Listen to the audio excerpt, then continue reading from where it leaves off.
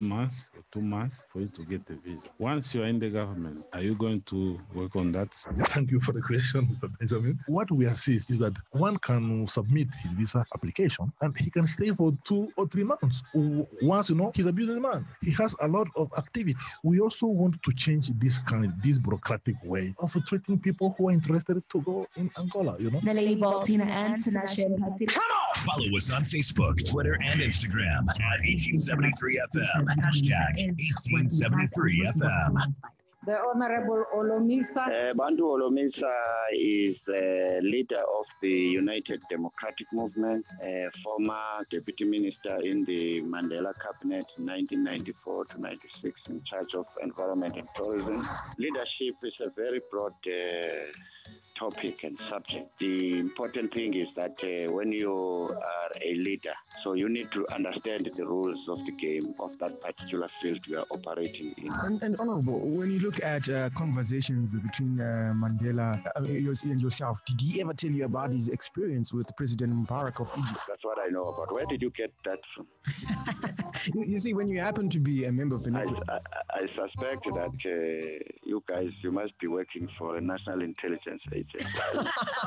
we need to screen this. I wish I was working for the national intelligence. Well, where do you get this high-level courses? 1873. It is the 1873 FM, your platform for open and frank, honest conversations in as far as issues that matter. And if you just tuned in, well, thank you for making the 1873 FM your channel of choice. And we continue with the conversations that matter in as far as securing the future that we all want collectively. And one key aspect of issues that matter is when we talk of the issue of citizenship, when we talk of responsible citizens, when we talk of active citizens, and more importantly, what is it that makes one a responsible citizen? And when we talk of active citizenship, what are the key ingredients that actually make one an active citizen? So on that note, joining me in conversation, I happen to be joined by Angela James as Nandi Bester this morning. Good morning, Angela, and good morning, Nandi. Thank you so much for making time to be on the 1873 FM this morning. Good morning. Good morning. And good morning to Nandi. Good morning to the listeners. We're in, can you believe it, Tinashe, week 10, and been having the most amazing dialogues and discussions around what active citizenship is all about. And just delighted to have Nandi with us this morning, and that she's taken time out to spend time with the listeners.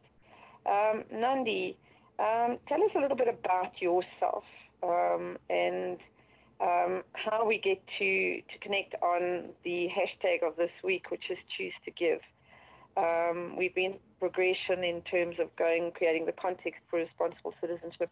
We then moved into looking at what makes up a responsible citizen, and then from there moved into how do we take this out into the world. And part of that moving out into the world again is around creating and building a culture of giving, a culture of not just we had Choose to Care right at the beginning of the series, and giving comes off the back of caring. So tell us a little bit about yourself.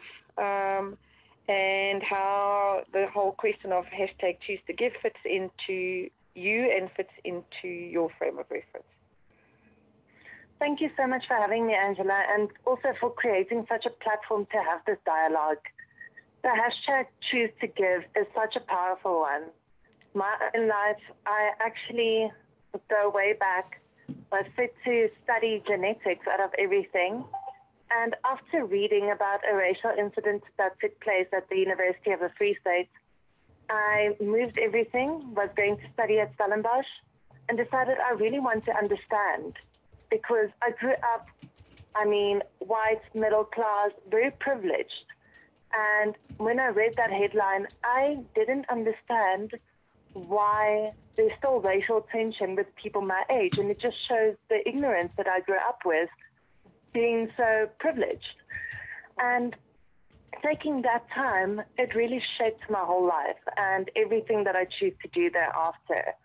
I dedicated time to study politics, became really involved in giving back, into creating a platform where people are heard. And with the hashtag, so currently I'm just enrolled to study again, and I'm also actively working with various NGOs in and around Johannesburg area. Specifically, my passions are in line with promoting religious tolerance and also securing that people have a voice and that they are heard. So with the hashtag Choose to Give, as I mentioned, it's a powerful one and one that's definitely needed in today's time, because understanding that I give and realizing that it's not a loss to myself, but rather a unification process, that itself is a mind shift that needs to happen under more citizens. Because currently when we hear the word give, immediately we want to say, I don't have enough already.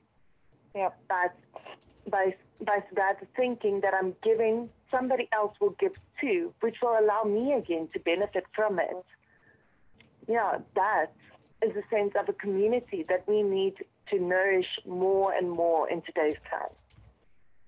That sense of community is so inherent in African culture already, and yet we've moved so far away from it. I mean, we were both privileged to hear Anna Marie talk about Ubuntu on Friday, where we came together, and she's going to be featured in one of the shows in about 2 weeks' time. But, you know, I think the thing for me, and when you're talking about it, we talk about this as though it's new.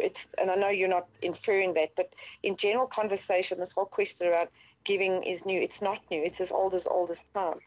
And the whole question of, and it's not about giving and taking, which is a Western construct. It's about giving and receiving. So it has a whole different connotation to it in the sense that it's not based on scarcity. It's not based on greed. It's based on a whole different value set around being open-hearted. And I'm not saying trite I'm not being trite when I say it's based on an energy of love. It's moving into that whole different mindset and consciousness of abundance. Sorry, I didn't mean to interrupt you. Carry on. No, I was about to say, I just 100% agree with you.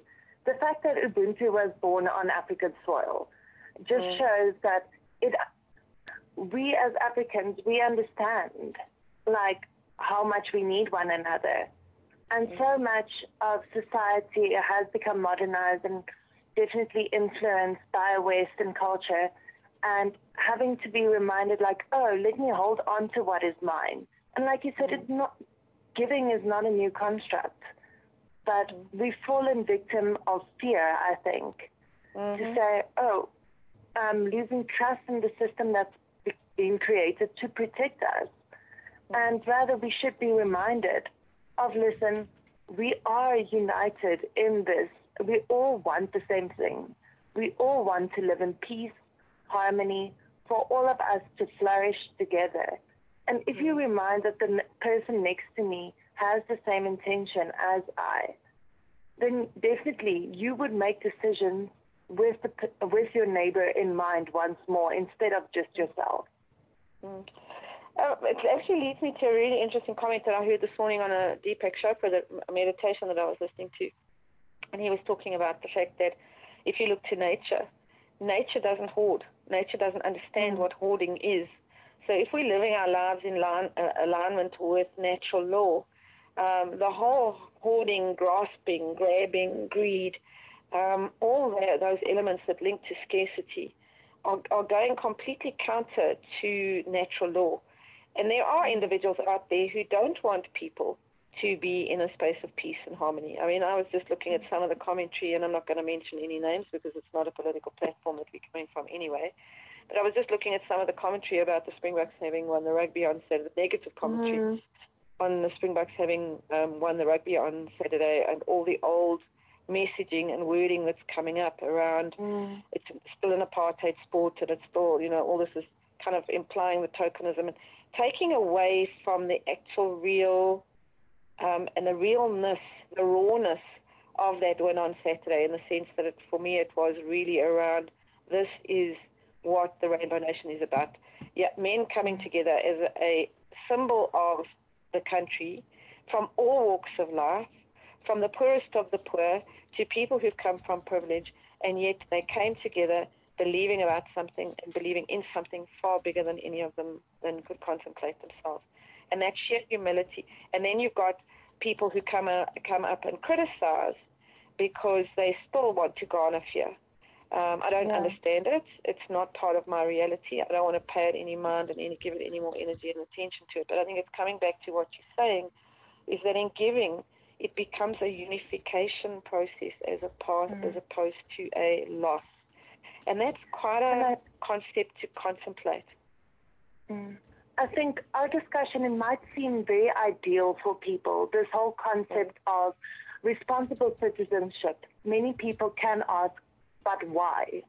Especially in South Africa, with the reality of statistics that we read and the reality that we face daily. However, we must remember and remind ourselves too on a daily, like how you said of nature, that was such a beautiful symbol to use, but also that light will always triumph darkness. And it takes but a match to light up a dark room. You are never too insignificant. No effort or action of you is too small.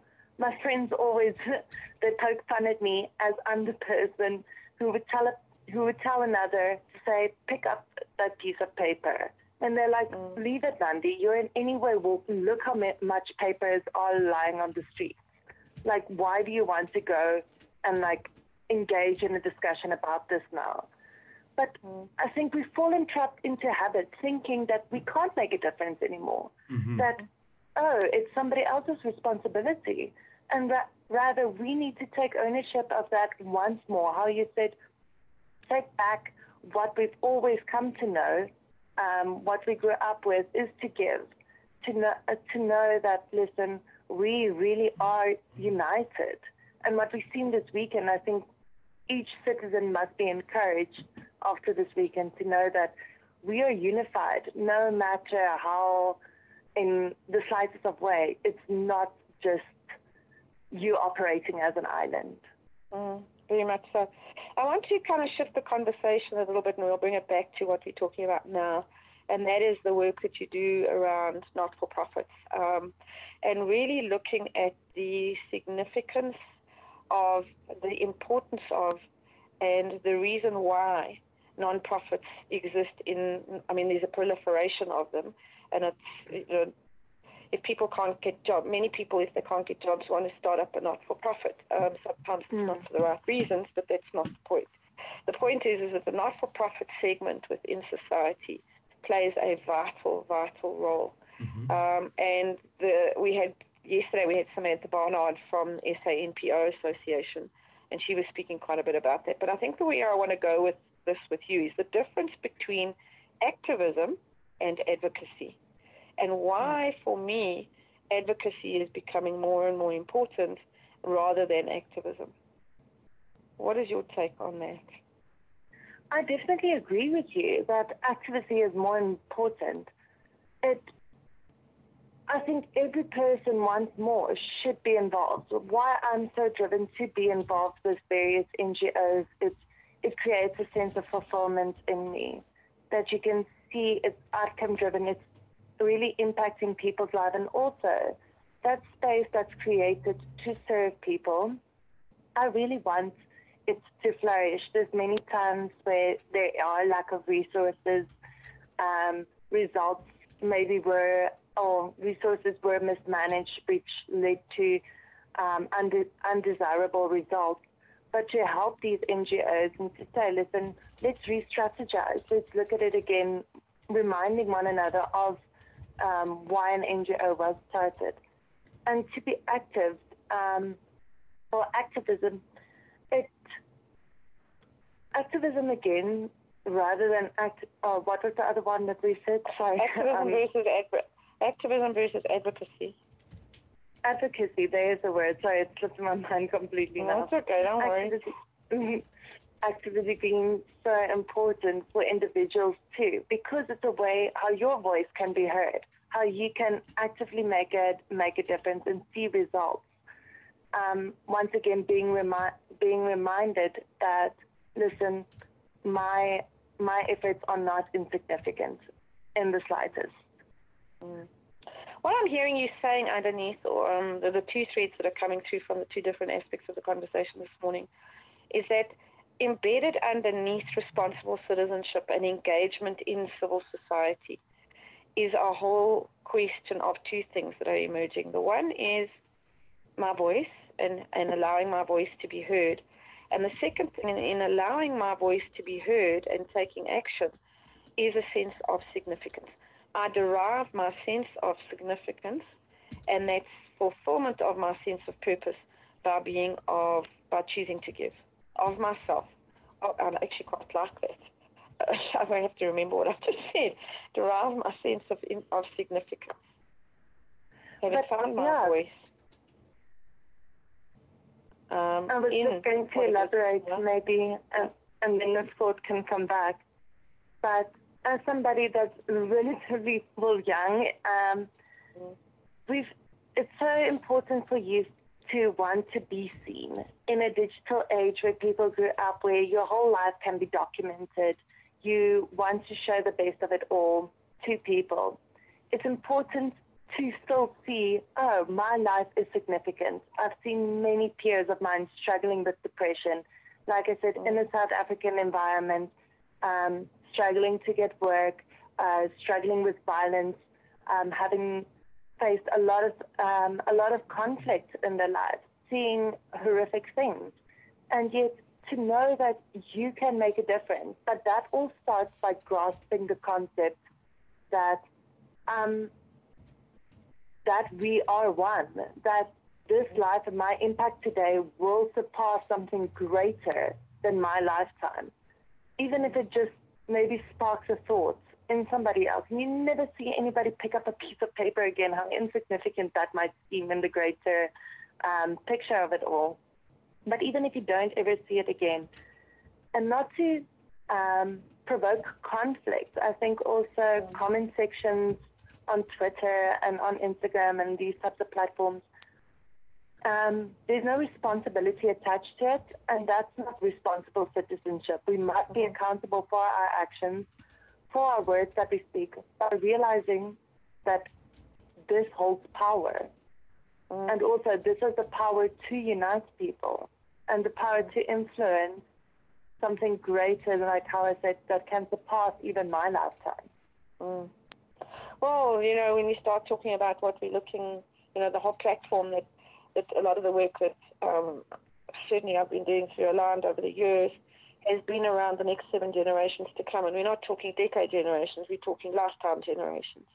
It comes from a Native American Indian, Native American Indian prophecy around that whatever thoughts, actions we deploy or we adopt, they will impact for the next 7 generations. And it's a very sobering thought when we think about what world are we creating for the next 7 generations. It's not just for now.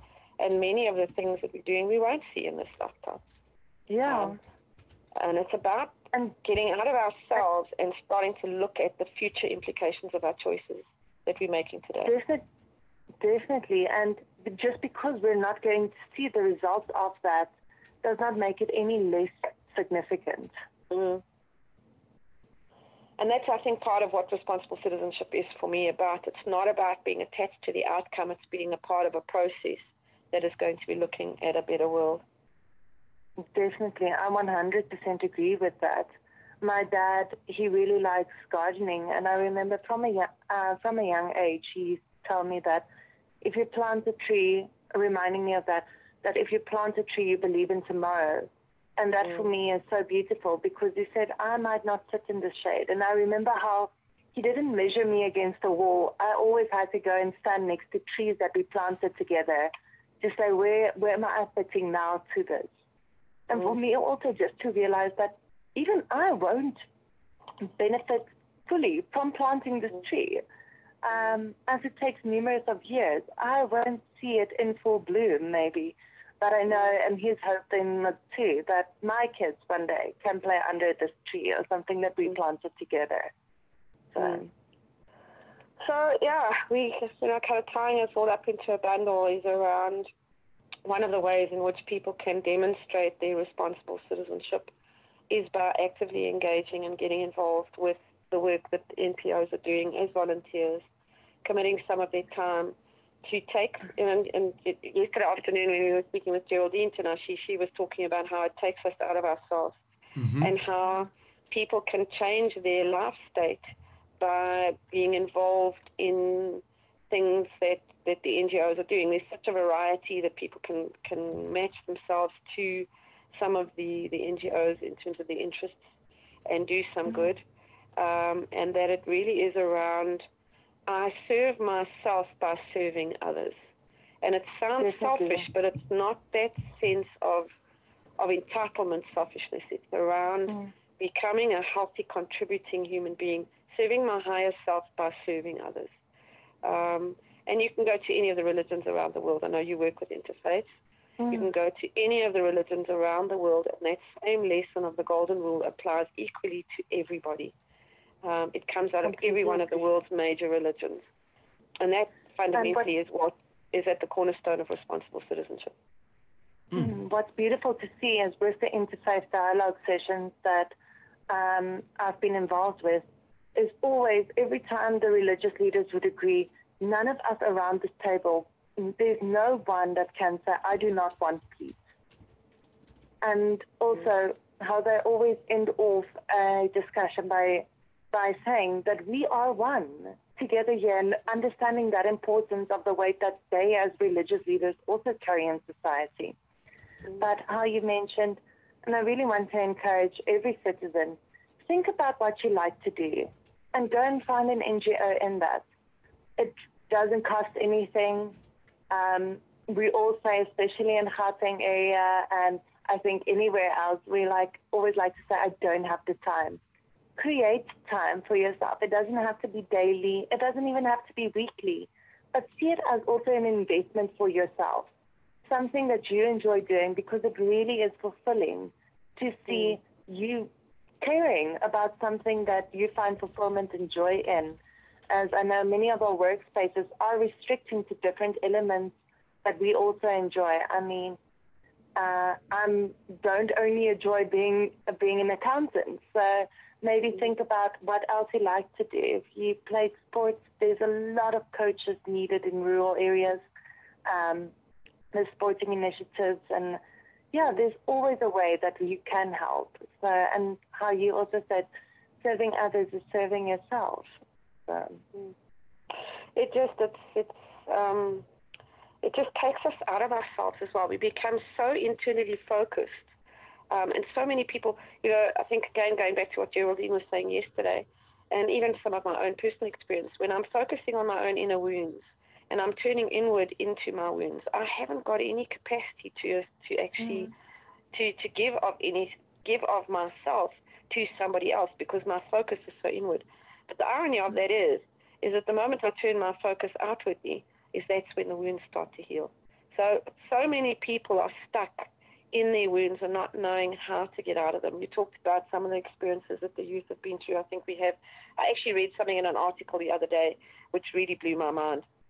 It was two words that came up to the surface of this particular article, and they spoke about rage consciousness. And I'm going, but that's exactly typifies where we are as a human race, not just here in South Africa.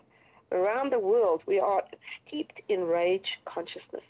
And rage comes from our unfulfillment, unfulfilled desire.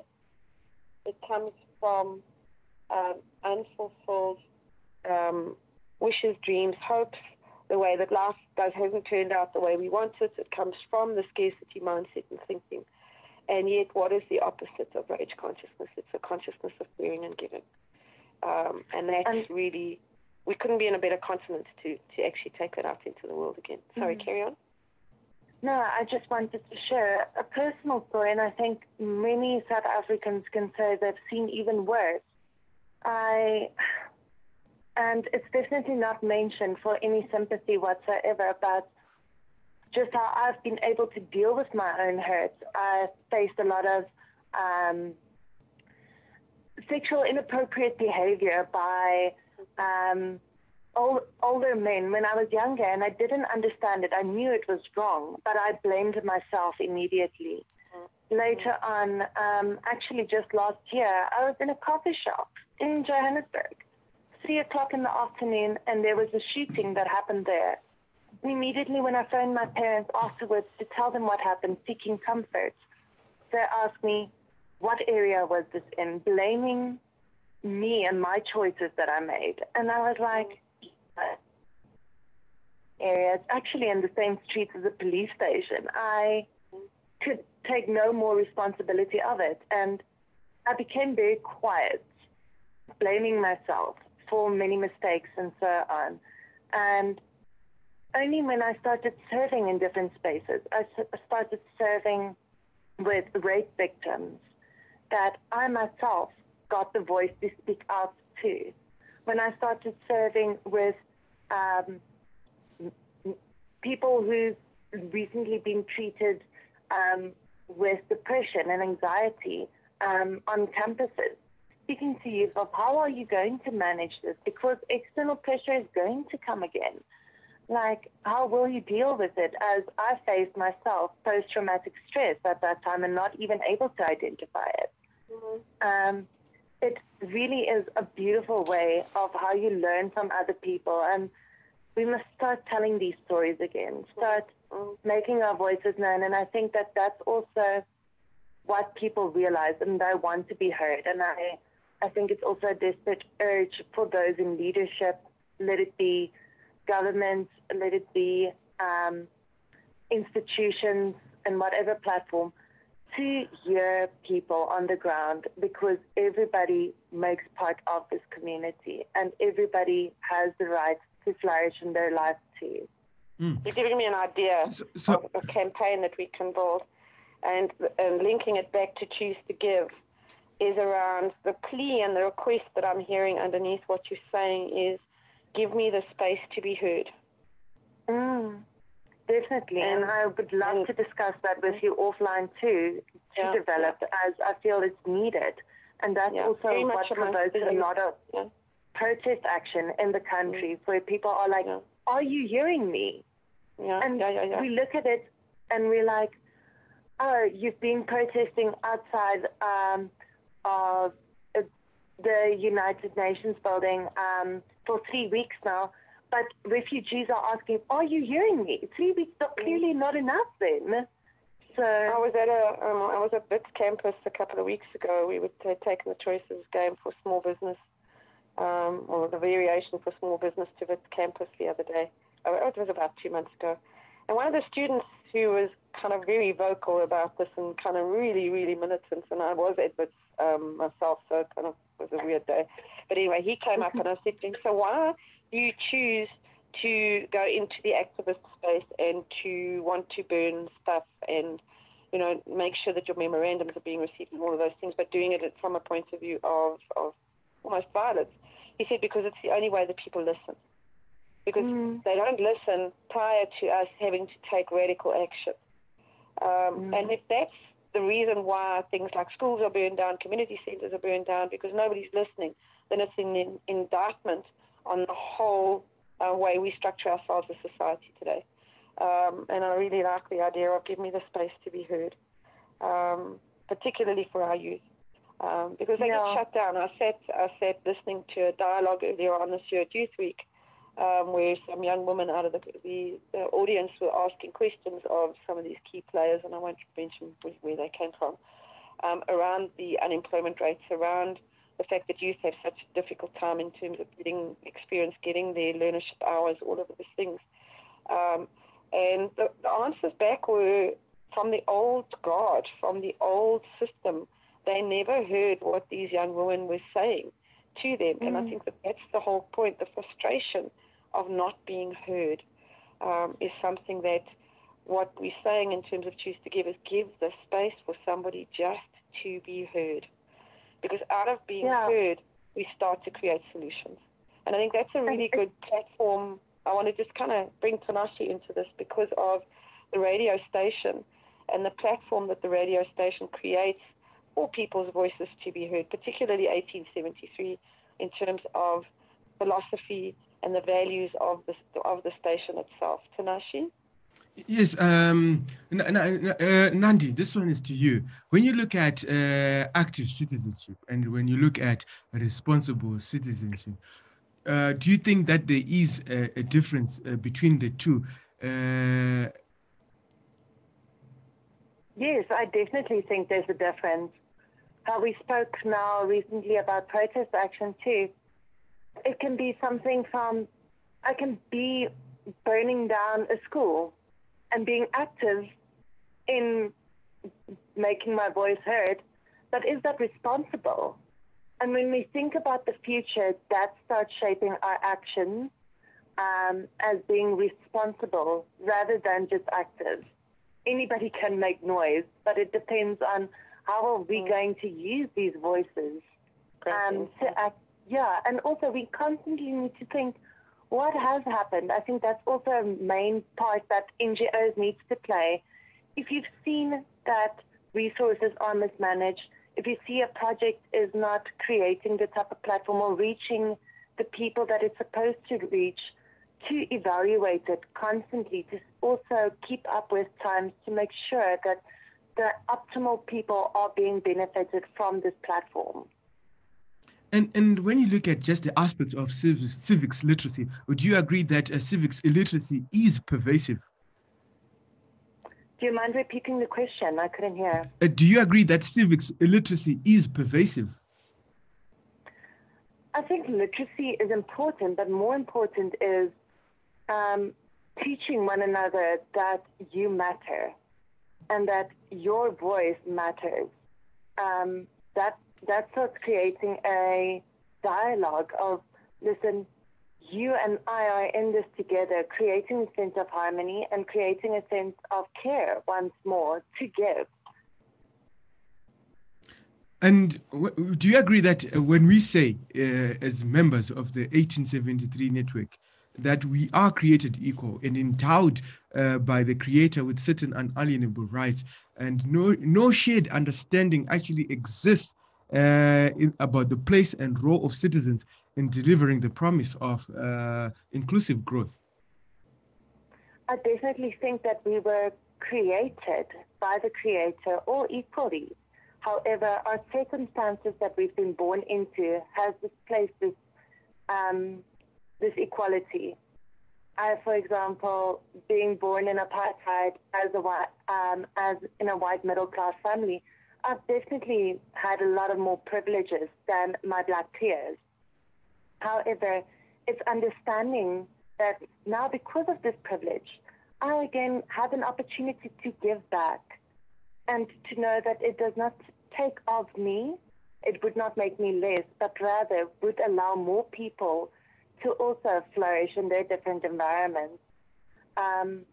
And yeah, ultimately all of our goals as every human on earth would be to live in a peaceful society and to enjoy peace together. There's not one human that can say they don't want to experience peace. Mm-hmm.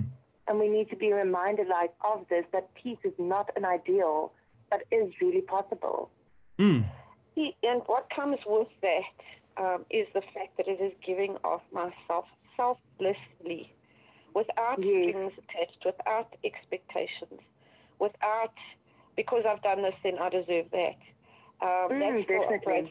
Again, listening to Deepak Chopra this morning, he talks about it being the third level of consciousness. When we start speaking with our more creator-driven and creator-directed energies around linking to the world of spirit, it takes and changes the entire nature of the conversation. Tinashe, part of what I was looking at picking up with Nandi is the power of radio, going back to where we were talking about giving the space to be heard, and how radio is such a powerful platform for that to happen. Come again, I didn't get that.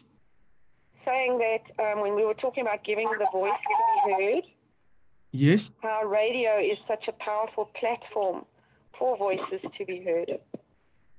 Absolutely, and that's hence even the conversation that we are having at the end of the day is for our voice, for individuals' voices to be heard, a voice, the voice of Nandi to be heard, and particularly, I mean, Nandi, if we were to look at a civilization in itself, if we were to just imagine a civilization without human choices, would you want to be part of this civilization that doesn't allow human choices?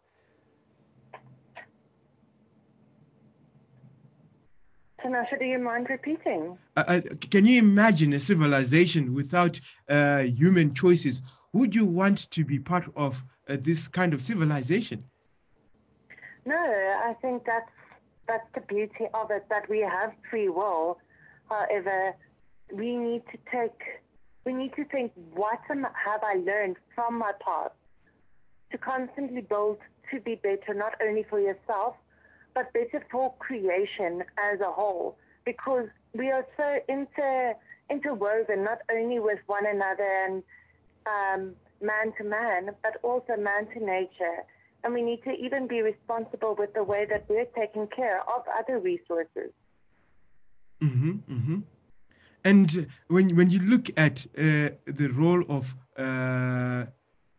individuals in as far as the aspect of making choices is concerned, do you agree that choice is a right of nature? Choice is a right of nature. Do you mind elaborating before I comment first? That the right to, when you look at the values of the 1873 network, when you say the right to life, the right to liberty, the right to pursuit of happiness, when you talk of right to liberty, that in itself is the right to choose what you want for yourself, and that right is a God. It's a gift of nature. It's not something that another individual can give you or can deny you. Yeah, no, definitely, I agree with that, and I think that we should remind one another of this gift. I think it also comes back to the fact that choice is a fundamental spiritual law. Choices have consequences, either positive or negative.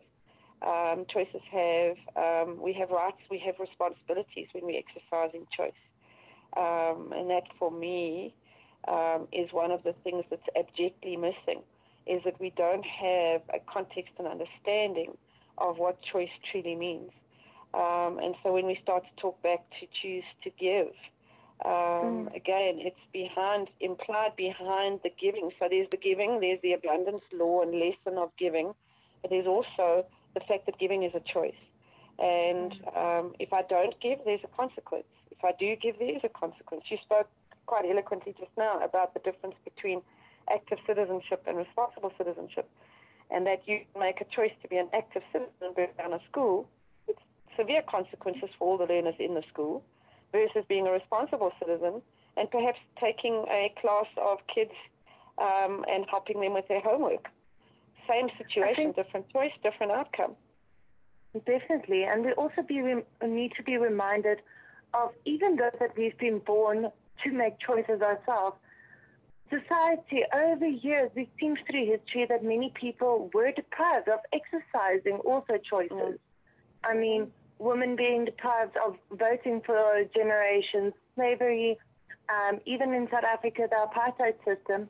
So when we exercise also choices that we make, that it must be responsible, but also made in gratitude. To say, listen, I'm grateful to be able to make this choice, so let me make it responsibly. Let me also do so by showing a consciousness, to say I'm thinking about creation bigger than simply my immediate environment, my immediate self. Yeah, I think that's very powerful. Tinashe, would you like to talk a little bit about the points of life? So yes, Nandi, each day when we have these conversations, the idea is to get towards the 10,000 points of light under the banner Banking on Africa's Future. So we are building this bank of 10,000 people, and as Angela's nominee, would you have any objection if I were to deposit your name in this prestigious bank or under the banner above 10,000 points of light? No, definitely not. I'll just be honored. Well, I'm excited for accepting the nomination, and more importantly, I also look forward to you adding more names to this bank of ours as we seek each day to collaborate in as far as being active in securing the kind of future that we all want collectively. Definitely. And Tinashe, thank you so much for providing also such a platform with Angela. And I think the world really needs this. So thank you for creating such a space for a beautiful conversation. Well, it's people like yourself who add their voices, who allow such platforms to be much more visible, and people to also to get to be ignited, to be active citizens, to be responsible citizens. I think that same exists within everybody that has that desire to have an impact outside and greater than the self. We simply have to remind one another that that is possible. Okay. Absolutely. And I think, just to sum it up, and because you've put a lot of richness into the dialogue and discussion today, for me, what I'm taking out of what you said today is that when we come back to #Choose to Give, it's not only giving of ourselves, our time, our energy, and our resources, it's also the giving of understanding and the giving of a space to be heard. And within that, the choice for people to grow, to learn, to flourish, and to become all of who they're meant to be in terms of contributing to the building of our nation.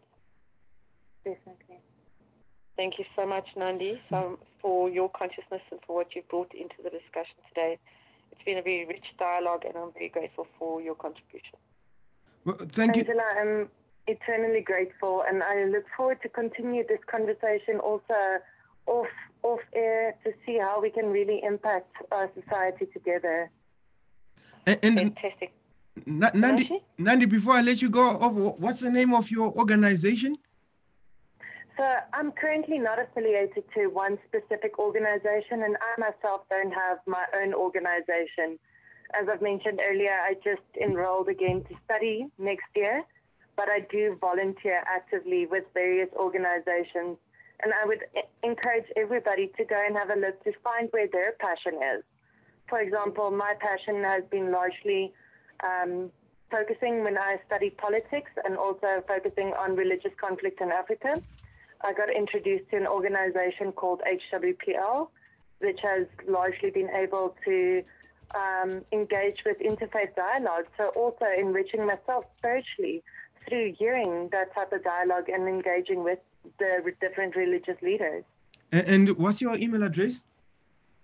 My email address, my personal one, is nandibest@gmail.com. Okay, perfect. Thank you so much. And I can gladly advise anybody to different NGOs and contact details of those NGOs, not only in Gauteng, but around South Africa, if any of them wish. Fantastic. Thank you once again, and wish you a lovely day ahead, and all the best in your studies. Thank you so much. I really appreciate every time. You are welcome. And Tinashe, thank you again for a really robust and engaging conversation, and I will chat to you again tomorrow. Thank you, Angela. You have a lovely day further. And you. All right. Bye. Bye. Okay, goodbye for now. All right, it is the Santon Express morning show. Yes, I do hope that you are finding the conversations insightful, also informative. And yes, glad to know that Viola is also tuned in and following the conversation. I hope that you are doing well in your studies in as far as the exams that you are undertaking at the moment. Best wishes to all those who are also writing their exams in any field that they happen to be taking upon. And on that note, we go on a quick break. Keep it locked on your channel of choice, the 1873 FM, your voice, your power. Sounds of the 1873 United Artists with a track titled We Are Starting With Us.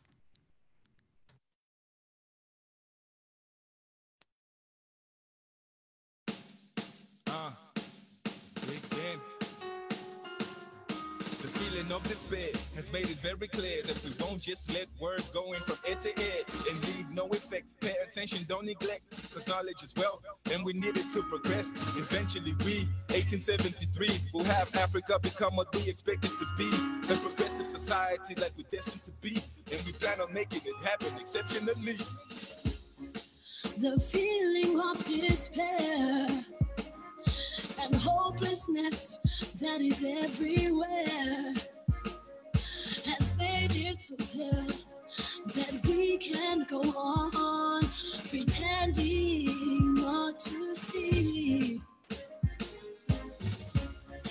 that knowledge holds the power, knowledge holds the promise, and you need to know no one can do it better than us, 'cause God has blessed us with the gift of life. We are starting with us. If we want to make Africa inclusive, progressive society, we are starting with us. If we want to make Africa an inclusive society. We're starting with us. The time has come finally. We're making Africa a prosperous society. This serves to diminish your anxiety. You need some privacy. You should take some time to breathe. Realize you need to be the reason that's different. Be persistent regardless of the resistance. Nobody is better than us. We're gifted with the gift of life. Use it to make a difference. Combine recipes and become the perfect mixture. In my mind, can paint the perfect picture. Though it's far away, I really think it's worth the distance. United Africa, time to revert the system. Yeah, it's worth the distance. It's time to revert the system. Yeah, I think it's worth the distance. It's time to revert the system. Through the 1873 network, we are going to make a difference through knowledge and execution. Capital by connecting, equipping, and inspiring. Hey, no one can do it better than us. God has given and blessed us with the gift of life. Let us use the gift to make a difference.